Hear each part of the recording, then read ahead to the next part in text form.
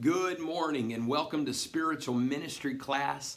I am so glad, so excited to be back with you guys. I have missed being in Spiritual Ministry class, and I want to say please forgive me for not being able to be in class last week. My grandmother, my wife's grandmother, passed away, and we drove back to Oklahoma. Amber and the girls flew back to Oklahoma, and John and I drove back to Oklahoma so that we could be here for all the funeral services. And I want to extend my thanks to the Acts Bible School, all the staff that were able to fill in for me. And I want to apologize for any shortcoming that I may have caused and any extra work and burden that I may have caused upon the staff of Acts Bible School. Please forgive me for doing that. It was not something that I could help, I promise. And thank you so much for allowing me the opportunity to be out so that I could be with my wife and family. And I got to speak at the funeral, had a great touch of God at the funeral. Was a godly lady. Give honor to her and to her memory. Pillars of the church are not easily replaced. It takes years to grow in the kingdom of God to the point that she had grown. God bless our elders, and we need them in our lives. Let us never forget that. The role that they play may have changed because of the strength of their body, but their role doesn't decrease in value. Their role increases in value. And so I want to again express my thanks to you for allowing me the opportunity to be away at the funeral. Thank you again to Sergo, to all the ACT staff, and thank you to students for giving me that day off. Thank you very much. I'm excited to be back in class. This is one of, I enjoy all my classes, but you guys know this is one of my favorite classes where we just get to open up and we get to talk. We get to talk about the things of God. We get to talk about spiritual ministry. We get to talk about how to be used of God. And I want us to remember as we progress in our lessons, and we have been progressing through the definition of spiritual ministry. Why do we need spiritual ministry?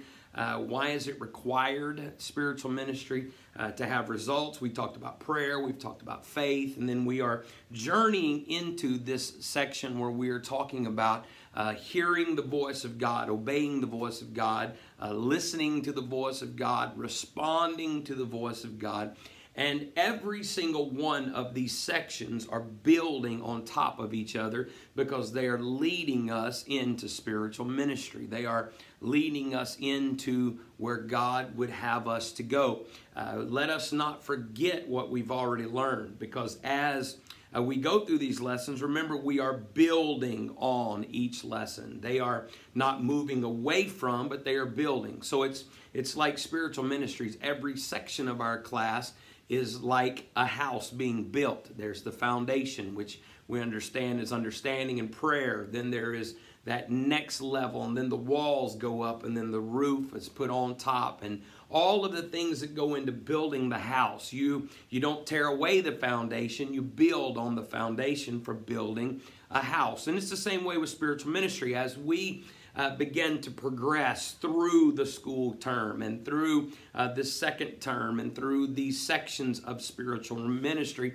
let us not forget to be praying. Let us not forget to continue to be sensitive to the things of God, because we don't want to tear down the foundation. We don't want to remove the foundation. We want to build upon the foundation. And because of that, that is how we are going to have spiritual ministries. And as we get to the end of the year, you'll start to see how all of these sections begin to fit together. And then if God willing, God does what I'm feeling, then by the end of the year, we will together be walking in a depth of spiritual ministry deeper than we've ever been in before. It's a journey. It's building on the foundation. And so I want us not to neglect the days of prayer, because we're not teaching about prayer every lesson. Let's not forget that without prayer, we can't grasp the lessons that we're entering into now. And so let's remember as we progress through this that God is using us, changing us,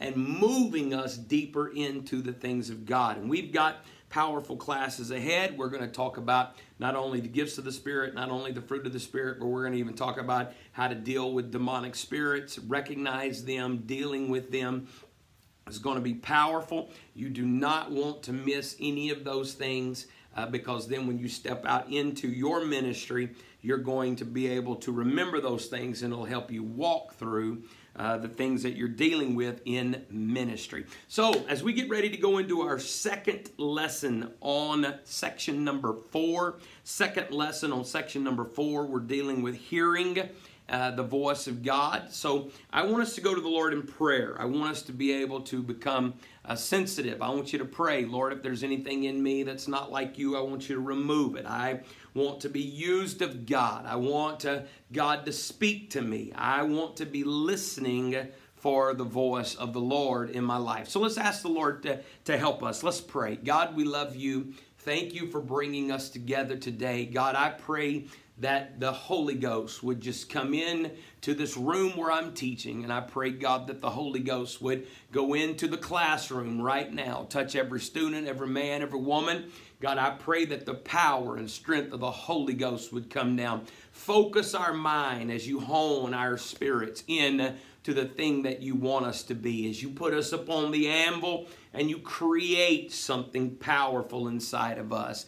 God, help us not to resist the changing of your spirit as you change us, mold us, and make us. If there's anything inside of me that's not like you, God, I pray that you would forgive me of that and remove that from me. Don't let anything come between me and you, Lord, so that there can be a free flowing touch of the Holy Ghost. Amen. God bless you. Thank you for praying with me today. I want there to be a free flowing touch of the Holy Ghost in our class today and in the next period also. And so today we're getting into lesson number 2 on discerning the voice of the Lord. Lesson number 2. This is section number 4 that we're in, but lesson number 2, we're going to go into a very familiar scripture and kind of a little bit of a long scriptural reading, but all of it's very important. That's why I'm going to read it to you instead of just tell it to you. And we're going to go into 1 Samuel chapter number 3. 1 Samuel chapter number 3, and we're going to begin reading at verse number 1. 1 Samuel 3 and verse number 1. The word of the Lord says, "And the child Samuel ministered unto the Lord before Eli, and the word of the Lord was precious in those days. There was no open vision." Verse number 2, "And it came to pass at that time when Eli was laid down in his place, and his eyes began to wax dim, that he could not see. And ere the lamp of God went out in the temple of the Lord, where the ark of God was, and Samuel was laid down to sleep, that the Lord called Samuel, and he answered, Here am I." Now that's the first time. Verse number 4 is the first time that we read where God spoke, called Samuel. Samuel answered, "Here am I." Verse 5 says, "And he," talking about Samuel, "ran unto Eli and said, Here am I, for thou callest me, and said, I called thee not." Samuel went to Eli and said, "You called me?" And Eli said, "I did not call you." And he told told Samuel, "Go lie down." And he went and laid down. And the Lord called yet again. That's the second time. And he answered, "I called not, my son. Lie down again." Verse number 7, "Now Samuel did not yet know the Lord, neither was the word of the Lord yet revealed unto him. And the Lord called unto Samuel again the third time. And he arose and went to Eli and said, Here I am, for thou didst call me. And Eli perceived that the Lord had called the child. Therefore," now I want you to pay attention to verse number 9. It's very important verses. "Therefore Eli said unto Samuel, Go, lie down, and it shall be, if he call thee, that thou shalt say, Speak, Lord, thy servant heareth." Thy servant heareth. Look at your neighbor and say, heareth. Thy servant hears. Your servant hears. So Samuel went and lay down in his place. And the Lord came and stood and called as at other times, Samuel, Samuel. Then Samuel answered, Speak, for thy servant heareth.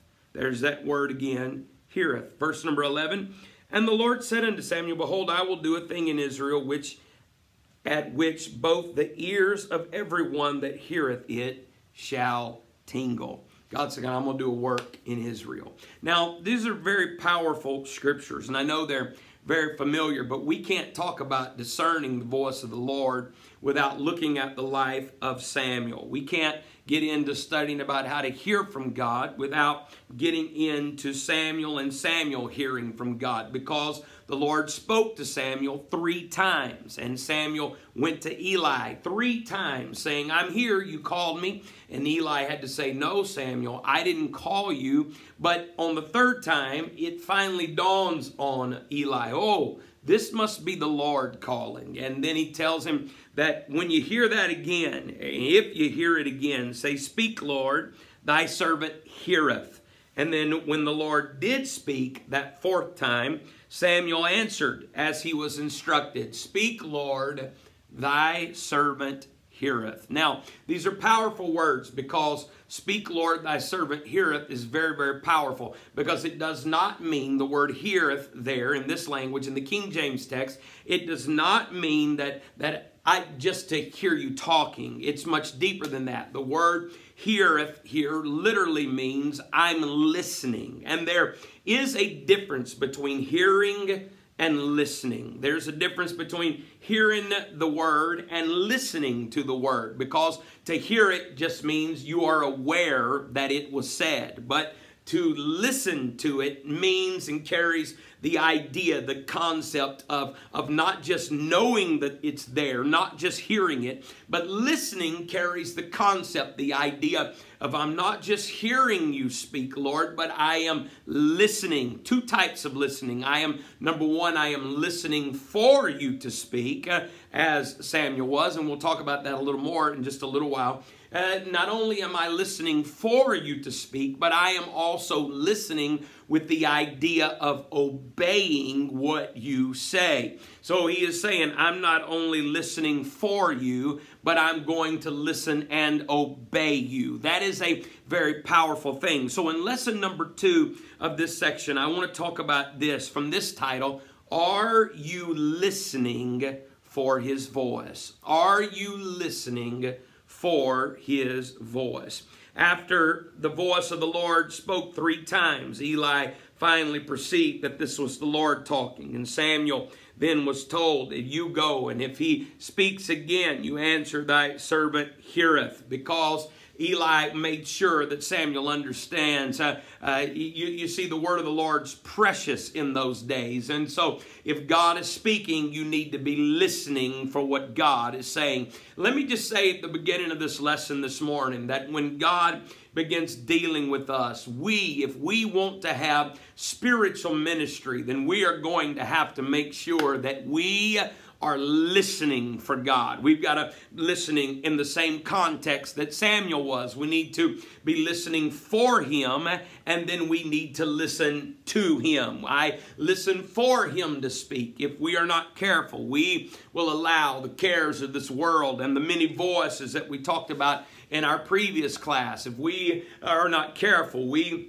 will allow carnality and different things of this world to cloud our mind to the point that we are no longer listening for God. And I understand that we are all busy. We're busy with work. We're busy with school functions. We're busy with homework. We're busy with, that's bad, isn't it, homework? We are busy with quizzes. We are busy with study. We are busy with evangelism. We are busy with church on the weekend. And busy is good. Busy is not bad. However, we must make sure that while this world is not slowing down, this world is speeding up. We've got so many things going on at one time. We've got social media driving on so many levels, and we've got things happening here and things happening there to where we literally feel like we're being pulled in every direction. You know what I'm talking about? We feel like this is demanding my attention and that is demanding my attention. Oh, I need to take care of this, and oh, I need to take care of that. And if we are not careful in the middle of taking care of so many things in life that have to be dealt with, things that require our time, if we are not careful, we will start paying more attention to those things than we do the voice of the Lord in our lives. I know that that we're busy. And I know we've got things happening. And I know that some things can't be helped. They have to be done. And there's things that have to go on in our lives. But in the middle of busy, in the middle of evangelism, in the middle of church, and in the middle of all the things that we're doing in life, and all of the prayer, and all of the trying to figure out what the future holds in the next few months of our lives before graduation and before we step away from the security of Acts Bible School into the very things of God. And I know that there's so much happening, but in the midst of all of that, we need to condition ourselves that we make sure that we are discerning the voice of the Lord. I don't want to be so busy that I can't hear His voice. I don't want to be so caught up in other things that I can't recognize His voice. I feel the touch of the Holy Ghost right now. I hope you're feeling what I'm feeling in class right now, because God is saying, don't get so caught up with other things that you can't hear my voice. The first thing that Eli teaches Samuel is you've got to go lie down, and if he speaks to you again, then you respond, thy servant heareth, or thy servant is listening. And so he went and laid down, no doubt, after being spoken to 3 other times. There's no doubt that when Samuel laid down, Samuel was intently listening for the voice of the Lord. Sure, there was sleep to be had. Sure, there were things to make sure you paid attention to. Yes, he had to make sure he was available if Eli needed him. And so in the midst of all of these things, he did not allow them to distract him from listening for the voice of the Lord. You listen for so that you can listen to. If you can't hear Him speaking, it's very difficult to obey, to respond to what you have not heard Him say. I want to get myself in a place of prayer, and a place of fasting, and a place of dedication to where I can hear it when God speaks to me. I don't want to miss what God is saying. Between recognizing and responding is this thing called receiving. Between recognizing and responding is a man or a woman that is listening, ready to receive the voice of the Lord. We talked about it in our last session, recognizing and responding. But in the middle of that, there's got to be someone that is listening to receive.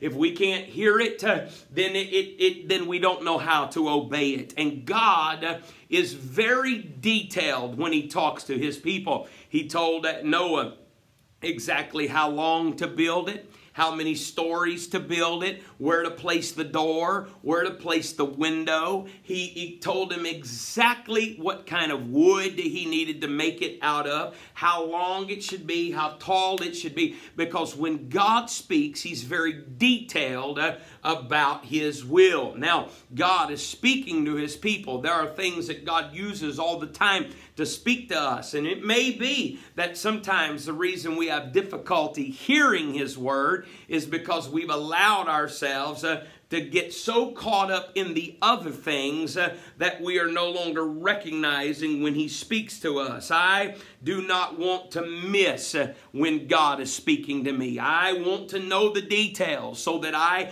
can faithfully perform it. Now, I know that some of you may think that I'm just so hardcore, but I am. I believe that if God said build the ark a certain way, had Noah not obeyed, I believe that when God said Noah pitch the ark with pitch within and without, had Noah not obeyed that, I do not believe the ark would have floated, because it required obeying the voice of the Lord. I believe that. And so we don't need to allow the distractions of this world to get into our lives and the busyness of our lives to get us to a place that we can no longer hear from God. Now, watch this, and I'm going to give you a couple of definitions, and these are some things that I have found very interesting. The atheist. The atheist is a person that does not believe in the existence of God. An atheist does not believe in the existence of God. But while studying this and studying about how to hear from God and how to perceive the voice of the Lord in our lives and the direction from God, all of a sudden, as I begin to study, I realize that there are so many people that do not believe that God still speaks today. There are people that do not believe that God talks to his people, that God talks to his church. They do not believe those things anymore. And so in studying this, an atheist is someone that does not believe in God. And if they do not believe in the existence of God, then they certainly don't believe that God would still speak to his people, because that which doesn't exist could not talk. We do not believe that way. We believe in the absolute existence of God. We do not believe in the absolute existence of a God or many gods, but we believe in the absolute existence of the one true God, the one that hung the stars, the one that said you can search from the east to the west and find none like me. We believe in the God that manifested himself in the flesh and called himself Emmanuel, God with us. We believe that Jesus manifested in the flesh is that God. We reject the idea of the atheist that does not believe in God and thus by default does not believe that God speaks. But I also found a very, very strange group of people, a people that it made me kind of just, I wonder how can this exist? But I found that there are some that call themselves not atheists, but they call themselves Christian atheists. Christian atheist. How can this be? Or it's called Christian atheism. And so in studying this, I found that it is a person that believes in living under an ethical and moral system that draws its example and practices from the life and teachings of Jesus. In other words, they say, I'm going to live like that. It's good to love your neighbor. It's good to help the poor. It's good to live a moral life. Thou shalt not steal. Thou shalt not commit adultery. And they are a group that literally has been scientifically classified as Christian atheism. They believe then in living under the ethical and moral code that Jesus taught. However, they do not believe that Jesus was the very God of very God, and they do not believe that God speaks to his people today. So the atheist doesn't believe in God. They do not believe that because they don't believe in a God, then he cannot speak. The Christian atheism, a group of people that live under an ethical and moral system of the teachings of Jesus, but yet they reject the supernatural claims of Christianity that God can speak to his people. They say, I will accept that there is a God. I will accept the fact that he at one point had a teaching, but then they go and they say, but he still doesn't talk today. He no longer speaks to his people. And I want you to know, not only do we wholeheartedly reject the idea of the atheist because we know in whom we believe, but we also reject the idea of Christian atheism that lives under a moral code but does not believe that Jesus speaks to his people. I want you to know that we reject both of these theories. We wholeheartedly believe that God not only exists, but that God still speaks to his people. I want you to know today that we do not just stand in reverence to a God that exists, but we stand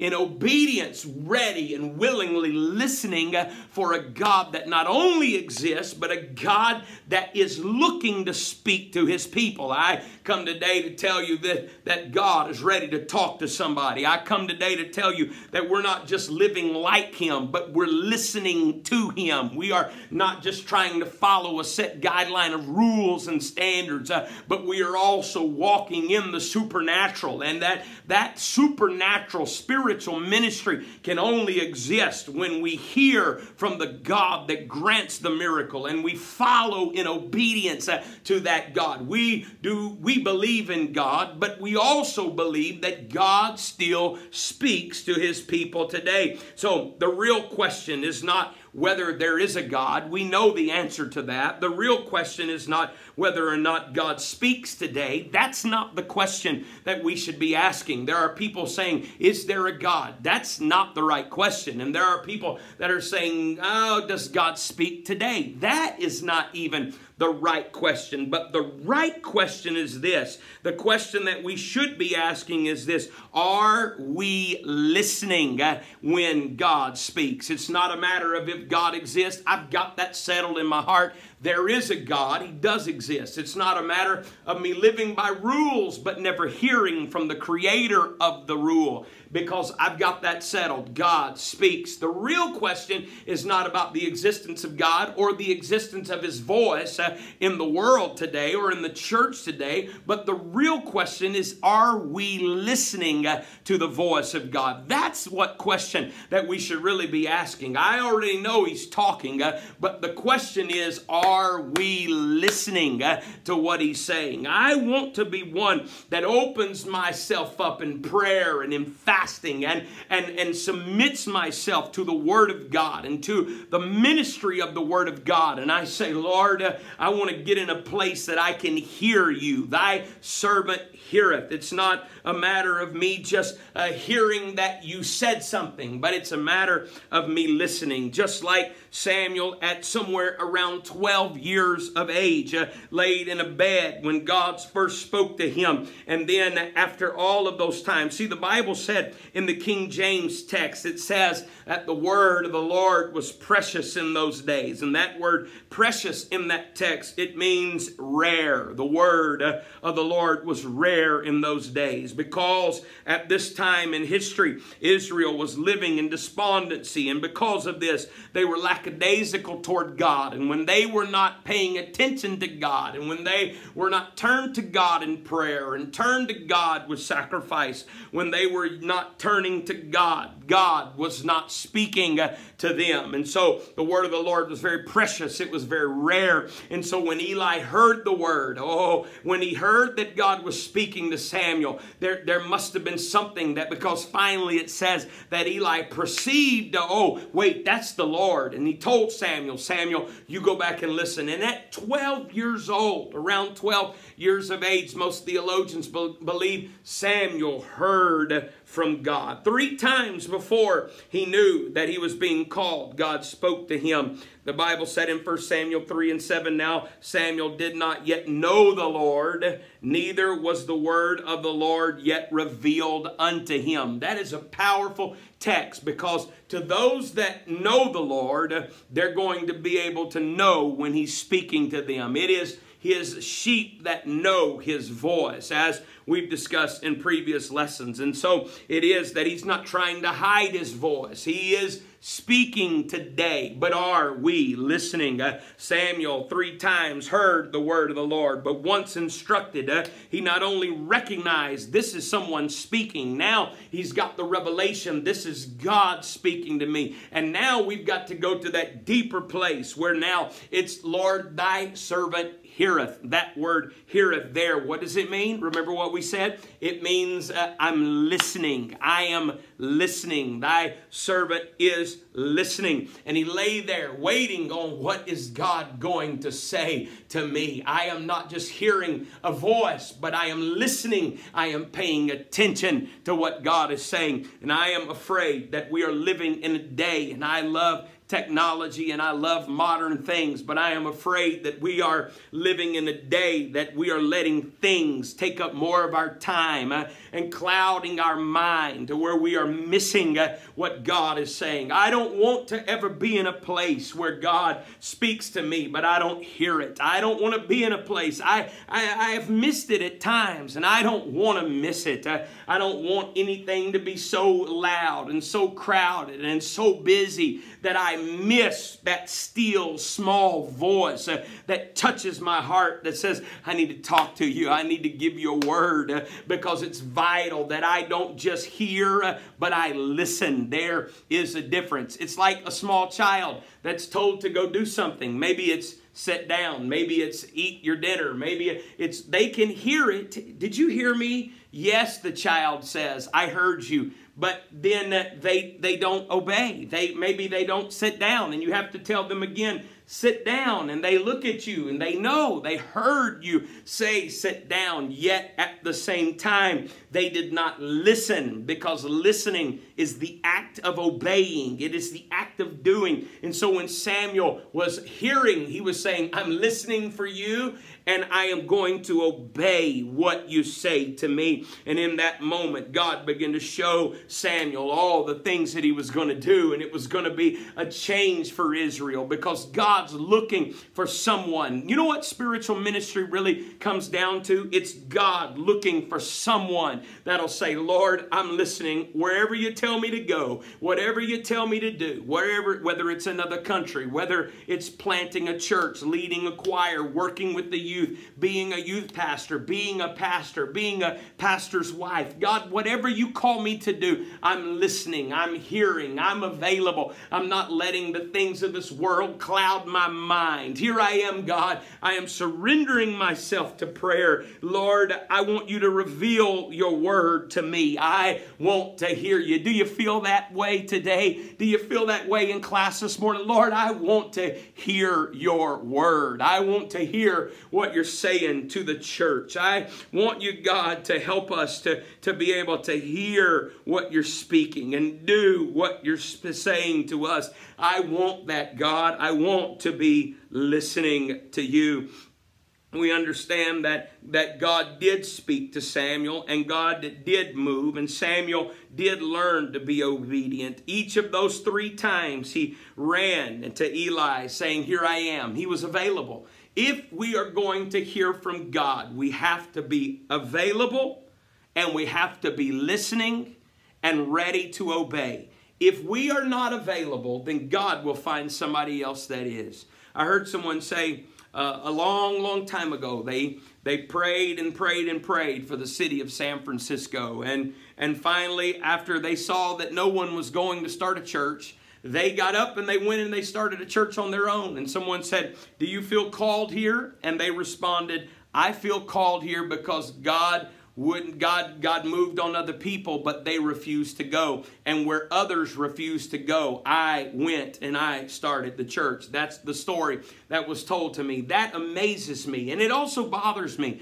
the fact that God could move on someone to go, but someone was not ready. Someone was not running to him saying, here I am, I'm ready, I'm available, speak to me, I'm available. I am available, God, whatever you want to do, however you want to use me, Lord, I am available to you. I am available to you. Anybody feel that way? I want to stop right here, and then we'll get into the rest of this in our next class, but I feel the Holy Ghost. We need to pray. Lord, I want to make myself available to you. God, I know that if I'm going to hear your voice, I know, God, if I'm ever going to get myself to a place, because the real question is, are we listening for your voice? You can't hear what you're not listening for in the Spirit. You'll miss it. And God, I'm praying right now for me, and I'm praying for the students, God, that we would not miss the word of the Lord, because, God, I know that it's not just a rare thing, but it's still a precious thing. God, I want you to speak. I want to hear from you. I don't want to be in a position that I don't hear from you. God, I pray that I evaluate everything in my life, and I make sure that my life is structured in a manner that it is easy for me to hear from you.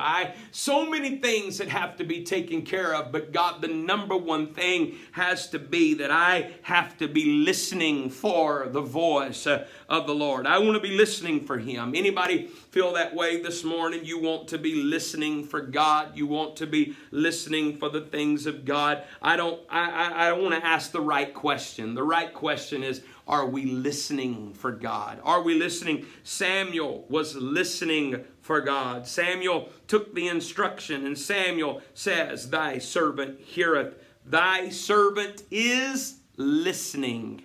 That's what it means. That's the key. Listening for and to God. And the Lord said to Samuel, Behold, I will do a thing in Israel, at which both the ears of every one that heareth it shall tingle. If the ear hears it, the ear shall tingle. The ears that hear it. Isn't that powerful? If you're not listening for it, you're not going to hear it. It says, at which both the ears of every one that heareth. And it leaves us with the idea, the concept that there would be some that would not hear, but for those that do, for those that say, I'm listening, God, speak to me. I'm listening, Lord. Here I am, Lord, send me. Here I am, Lord, use me. Here I am, God, I'll go, I'll do, I'll stay. Whatever you call me to do, Lord, I will do it because I am listening for you. I don't want to be a part of those that will not listen. The key to spiritual ministry is so connected to prayer and to faith and to hearing the very voice, the very word of God spoken into our spirit. In Jesus' name, God, help us. Stir up a hunger in us that we would desire to listen for you. God bless you. Thank you for being in class today. I look forward to seeing you in just a few moments as we get into the next part of our lesson. God bless you. I'll see you in just a little bit.